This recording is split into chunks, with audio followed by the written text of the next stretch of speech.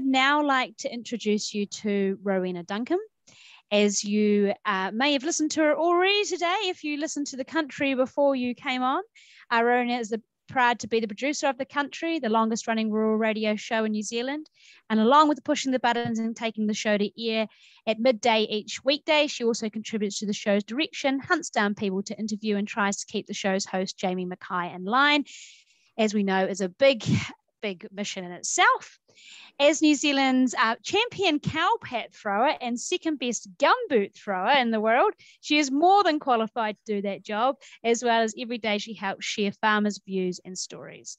So Rowena is going to share with us today some of her observations, learnings, and recommendations to you as catchment groups and producers on how to share your story from a social network side of things.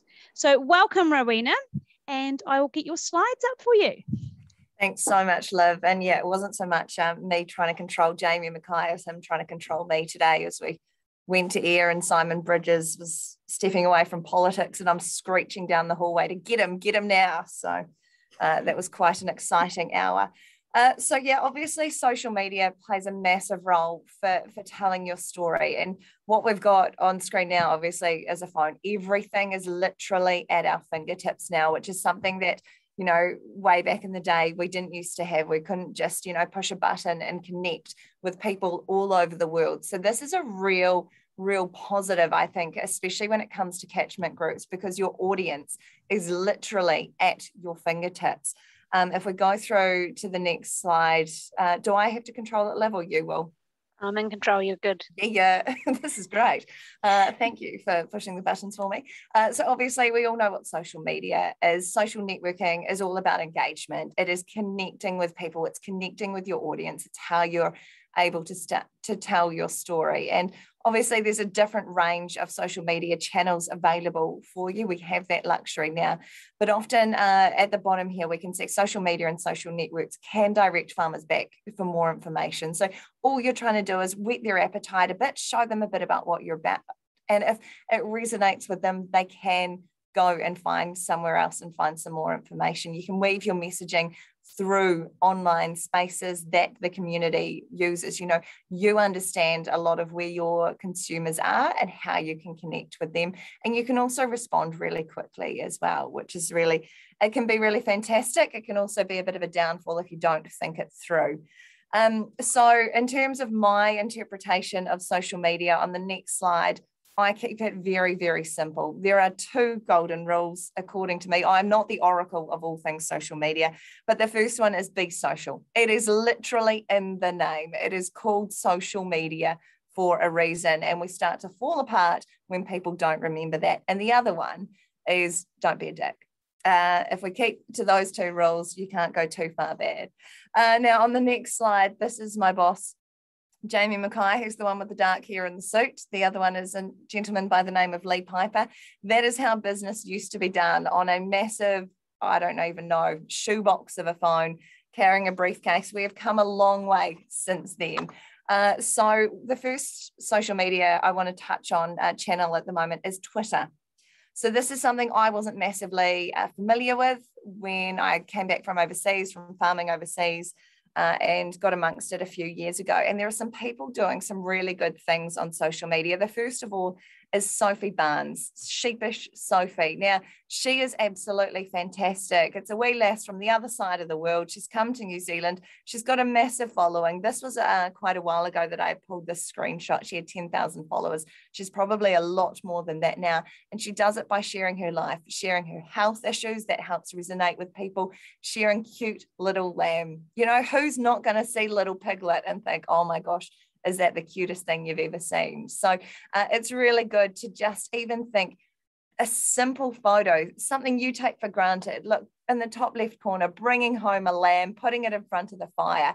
It's showing people that you care. And that's a point that I'm going to come back to later. We've also got another guy by the name of Sam Owen, who's a Welsh guy, farms in New Zealand.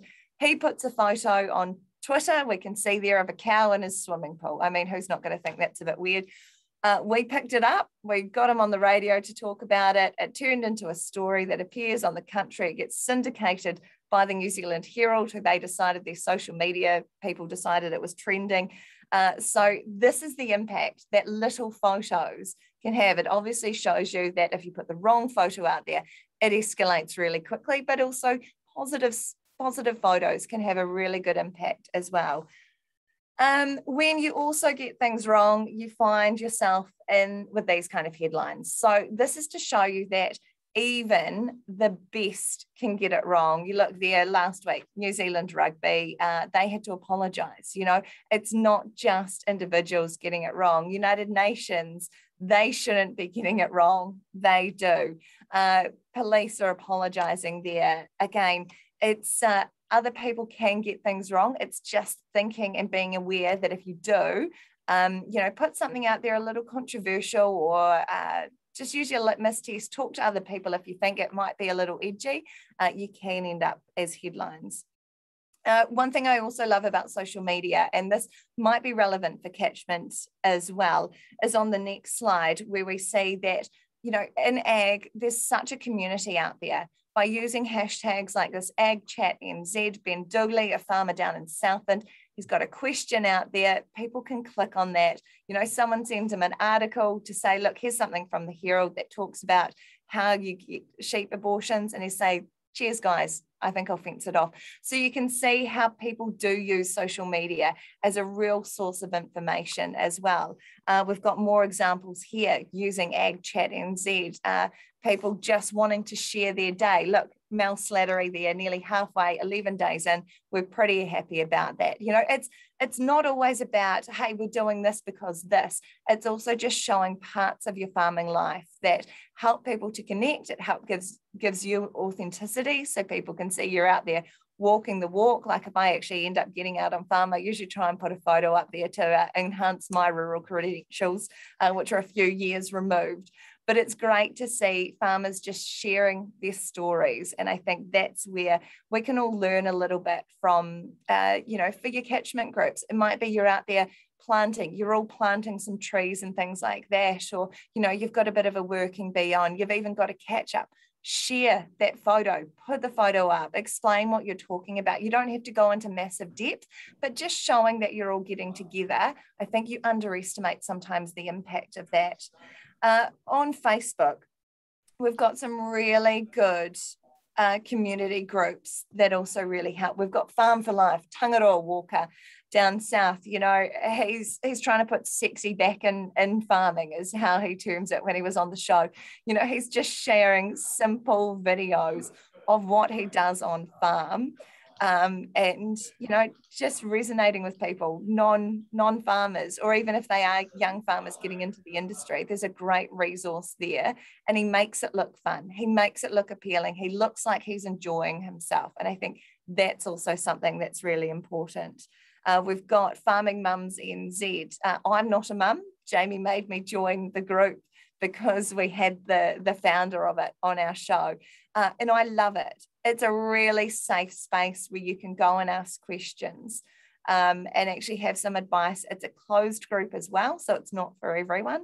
But there are groups like that if you can find people with similar you know, feelings about farming to you, you have a really good community there that if you're wondering for help or something like that, you can go to them as well. We've got NZ Farming, which is one of the massive success stories. I think something like 210,000 people like their page. They don't always get it right, but they try. This is another one. This is a video on Snapchat I got sent from the Barretts in Taranaki. You might recognise the name if you're familiar with rugby. Bowden, Geordie, Scott, whoever's, that's their parents. Robin sent that through to me to say, look, that's their worker who lost a Jersey calf there down a wee stream there. The water obviously was up. So he jumps in and goes and gets the calf. I didn't even think anything of it. Showed Jamie. I'm like, hey, look what Rob sent on Snapchat. And he's like, put it on social media. So I checked with her first. We put it up there, 13,000 likes, 328 comments, 774 shares. just something that we take for granted every day. If we lose a calf in a stream, of course you're bloody going to jump in and get it out. But we often underestimate the impact that, just sharing that simple act, again, I'll come back to this point, shows that we care. We've also got YouTube, something I'm not massively familiar with. There are some really good farmers on there. Millennial Farmer, again, a guy who just posts videos about what he's doing, 560,000 subscribers. So obviously you're not all going to become that overnight, and we'll touch on that soon. But just, when you are thinking of how to share your story, there are so many options available, and there will be people in your catchment group who have skills in each of those different channels. Tap them, use that skills, use their experience, tap them on the shoulder and say, hey, what do you know about this? What should we be putting up there? And know that there are different ways of getting your point across. Now, Trolls Live obviously is a bit of a show, but I've turned that into Trolls Live Among Us. There absolutely are horrible people out there, but you have a lot of options for how to kind of manage that while still, giving people freedom of speech. Though one that we employ here at the Herald or the Country, whoever it is on Facebook, is just hiding automatically keywords. So we'll have words like the F word or the C bomb, things like that you don't actually want showing up on your social media page. We have our swear words are probably, I think, the only thing that we have blocked. So they automatically become hidden. The person can see it, their friends can see it, but the general public can't, someone who's not connected with them. Don't be afraid about using this. I was always like, oh, shouldn't we? We shouldn't really be censoring people.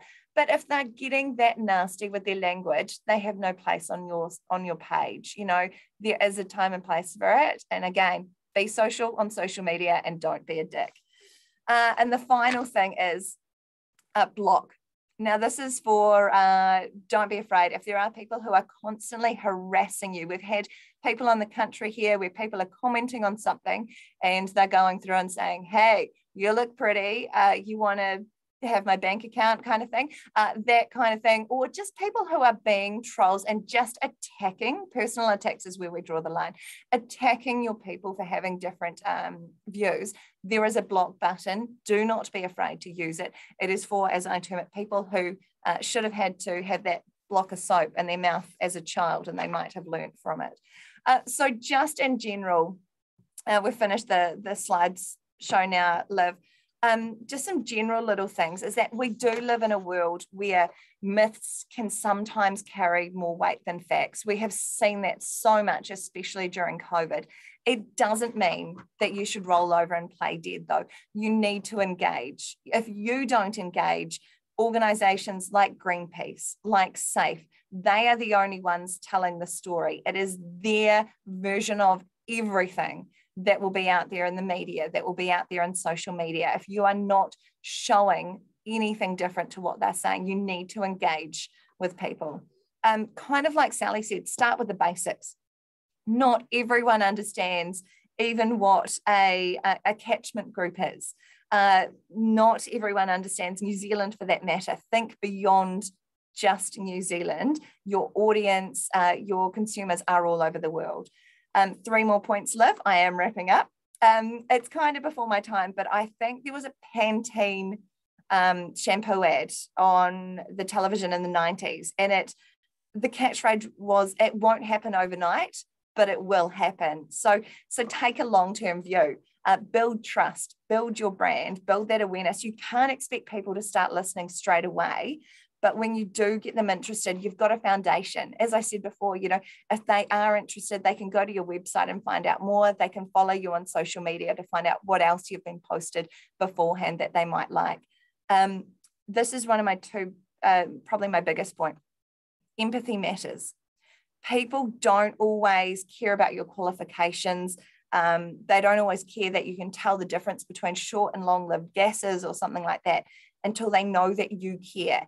And in my mind, by being part of a catchment group, you care. So show that you care, show that, connection with the land, show that connection with your cause.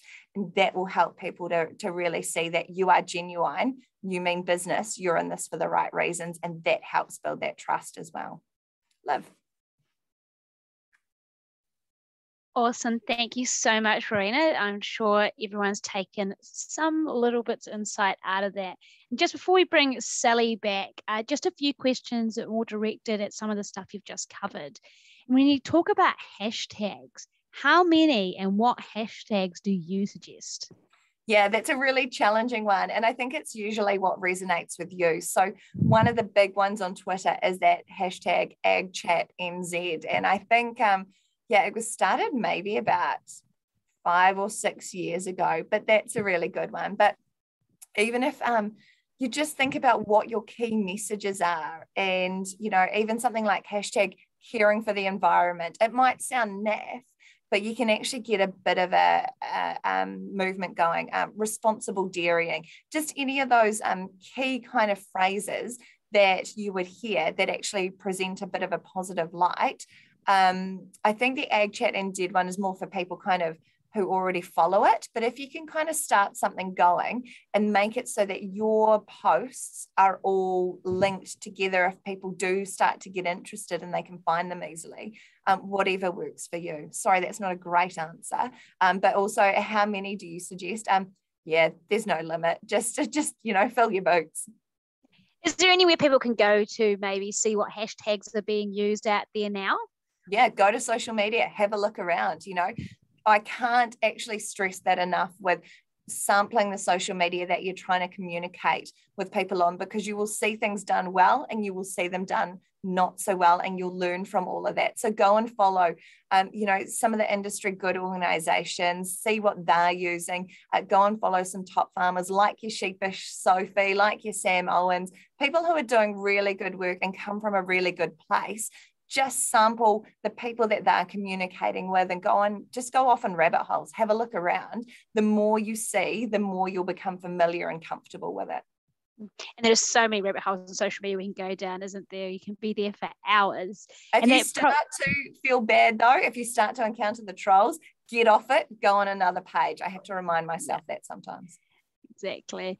And how, like you've mentioned a couple of different social media channels there, Ro. How do people know which forum is going to be best suited for their catchment group, for example? Yeah, that's a great question too. And I think it's whatever you feel comfortable with. If you're used to Facebook, if you're familiar with how that works, start off there, but start looking on Twitter to see what it's all about. It was ages before I felt comfortable to communicate with people on Twitter. I just kind of lurked around in the background a wee bit, like stalkerish wise, and just saw what people did. And I learned that way. I think, the younger generation, I hate to say it, coming through, they know social media really, really well. They've got a really good feel for it. But us oldies, it's not as easy for us because we didn't grow up with it. So yeah, I spent ages just kind of watching and looking and seeing and getting a feel for it before I felt comfortable enough to engage. And now I don't use it so often now because I think, the world's become a bit of a horrible place lately with all the vitriol and stuff. So yeah, I've tended to kind of step back a bit, but just do whatever you're comfortable with.